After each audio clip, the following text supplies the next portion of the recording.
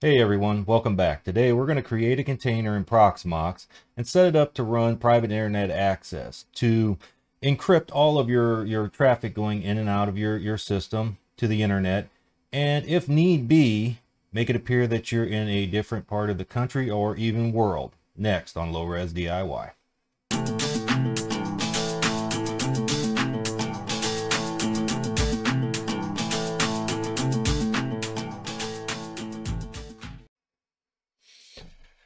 So why would you want a VPN like private internet access? Well, one, privacy. It sets it up to where everything is encrypted, so your internet service provider can't see what you're doing. You know, they don't need to know that you're on the internet looking up how to build a Nerf battle axe for your next LARPing adventure.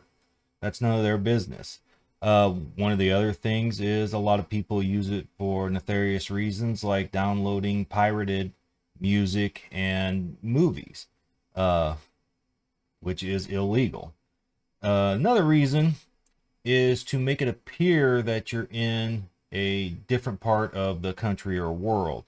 Let's say your favorite sports team, all of a sudden the channel that carries it is no longer carried by Hulu, and you can only get it through your local cable system, and you don't want to subscribe to it. Well, you can go and maybe subscribe to the NBA package or the NHL package or MLB package, and if you try to watch your local sports team, they'll be blacked out. But if you use a VPN and set it up to where it appears you're in, let's say, Atlanta, where that game is not blocked out, you'll be able to watch that game. Just a few reasons why you might want to have something like this set up on your computer or in your home lab. So with that, let's switch over to the computer and we'll show you how to set it up. Okay, I've already created a container in Proxmox. It's 102, called it PIA, Private Internet Access. And you'll notice it's not running. Well, one of the things you want to do is set up a tunnel that will allow your container to talk to the server that you're wanting to hook up through PIA. So you'll want to go to your node, in this case it's low res, and go into your shell. And you want to navigate to this directory. You want to do a cd /etc/pve/lxc. Hit enter and then do an ls. And you'll see there's these config files in here. You'll notice the numbers correspond with your container. So this is container 100's configuration file. We'll want to edit the 102 config file. So we'll do a nano 102.config. I obviously typed that wrong, so let's try it again. Once you're in that file, you'll want to add this line right here, which will create the tunnel that the container will use. Once it's added, and I'll have links to all of this in the description, so you won't have to pause the video or anything, but once it's added, hold Control, hit X. Yes, you want to save the modified file, and you want to keep it the name 102.config. Hit enter. Now you can go back to your container and let's start it up. Log on. And as always, do an apt update and an apt upgrade. Once it completes all the updates, we're going to want to install a few dependencies. So apt install, we're going to want to get curl, NetTools, OpenVPN, OpenSSH server, and unzip. Hit enter and let that run. Once it's complete, we'll be able to shift over. It'll make a couple directories. And one of them is the OpenVPN, which we're going to want to go into that directory. So a cd/etc/openvpn. And then we're going to want to download the certificate and all the server information for private internet access. This is the, you'll do a wget, and this is the path it'll go through. So you hit enter. It's a quick download, and then we're going to want to unzip that file. You notice once it unzips, it has, this is all your server information. These are all the servers that you can log on to if you want to. Next up, we're going to make a connection file. So we're going to do a nano/etc/openvpn, and we're going to make a connect sh. Hit enter, and in that, we're going to want to copy and paste this string, which tells the system how to log on to the server. Now, I've got it set up to where right here, when I log on, it will log into the server out of Atlanta. And then we're going to need to create this login text next. So once you paste that in, Control X, yes, you want to save it, enter. And then we're going to create the login text file. So nano, etc. Hit enter, and this is where you're going to copy in your username and password. Once you sign up for private internet access, they're going to send you an email with a unique username. I think they all start with P with a bunch of numbers after it, and a unique password. First thing I would do is log on, and I would change that password to something that you're used to, but you can't change the username. So paste those two in there. First line will be your username. Second line is your password, and that's it. Control X, save it, yes, enter. And then we're going to make an IP table. Now, I didn't come up with this IP table. I actually saw another video by Craft Computing where he did pretty much the same thing, but in a VM, and he used NordVPN for his setup. And he created this, or he found a website where this IP table was on there. So the biggest reason I want to use this table is that, let's say your VPN drops out for some reason, you become disconnected. Well, normally it will just keep downloading. It will act like nothing changed, but you won't be routed through that VPN. Well, this IP table will cut off any connection to the internet. So if you lose connection with your VPN, that stops everything. There'll be no more traffic running through the system, and you'll have to reboot or restart your VPN and log back in. And we're going to go and we're going to put this under the OpenVPN directory still, and just call it iptables.sh. Oh, I'll have a link for that video from Craft Computing in the description if you want to check that out also. Hit enter. And there's a whole long string of text here that needs to be copied and pasted in. The one thing, it took me a while to figure this out, but NordVPN uses a port of 1194.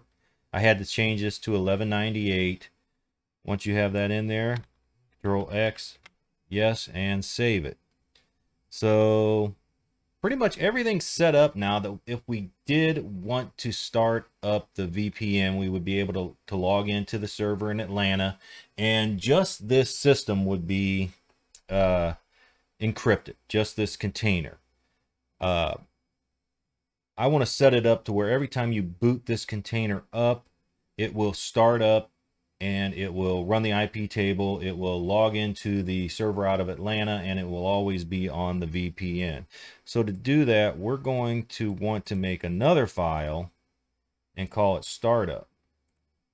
And this one we're going to put under the user local sbin, and we're just going to call it startup.sh.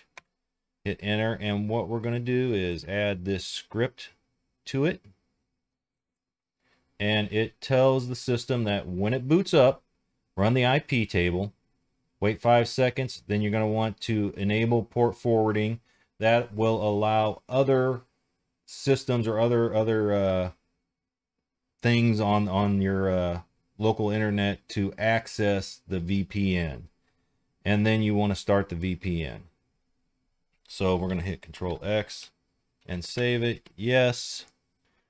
Okay, once we get this file created, we want to make it an executable file. And to do that, we use this cron mod plus X, the directory and the file name that you want to make executable, and you hit enter. Next up, we need to create a system service file. This is it's just another file that's needed to tell the system, hey, we want you to start this program at boot. It's a real simple script. It just says a description at startup is when it's going to start, and we want you to run this file, and just the default user, it doesn't matter.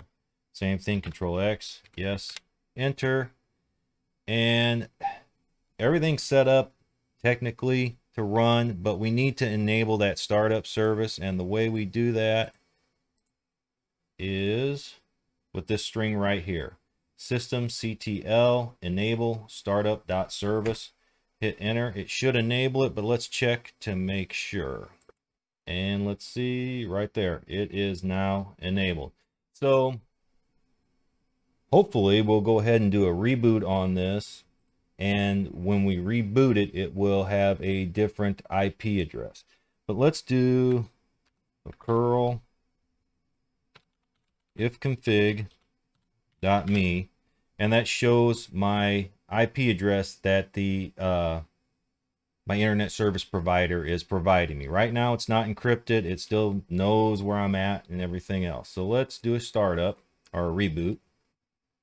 With the system rebooted, let's log back on, and let's run that ifconfig script again. And now our IP address is completely different, 154.21.22.152, which is out of Atlanta.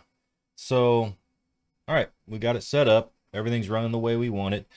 If we want here, I set up a test container, and I set the gateway as the server we just created. So if we go into the console and we do an ifconfig on this one, same IP address. So now that everything's set up and running properly, you can either go to each individual piece of hardware that you want to have encrypted traffic on and set this container up as its gateway, or B, go to your router, set this up as your first DNS server, and then all traffic throughout your entire home will be encrypted. A few things I do want to mention before we end the video. Let's bring this back up, and let's have a look at that IP table again. If you're not using the 192.168.1.0 as your IP addresses, say you're using a 10.0.1.0 or a 192.168.0.0, you're going to need to change it. These four areas right here, you're going to need to change it to whatever scheme you're using. I'm using the 168.1.1, so this works for me. Also, the one other thing, let's check out our connection file. Let's say you don't want to go out of Atlanta. You can just scroll over and change this to whatever you want. You want to be out of Sweden, restart your server, you're going to get an IP address out of Sweden. Myself, I just going to use Atlanta. No, I do not want to save it. If, let's see, if you want a list of all the servers, you can just do a ls command under the OpenVPN directory, and here they all are. So if you're just curious, then we've got Mongolia and whatever, it's just servers all over the world. Change those two things, or change that line, and that will change things around for you. So until next time, hit that subscribe button, like it if you liked it, and thanks for watching.